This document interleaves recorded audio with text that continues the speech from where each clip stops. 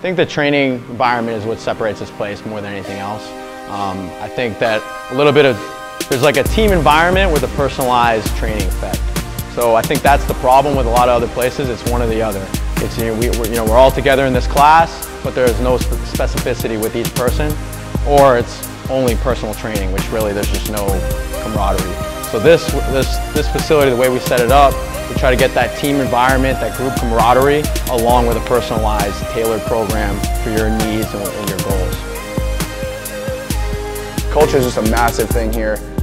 From person to person, we'll have a 30-year-old athlete who's crushing a 300-pound deadlift right next to a 45-year-old woman who's just doing walking lunges, and the cohesiveness between the two people really ties the whole gym together.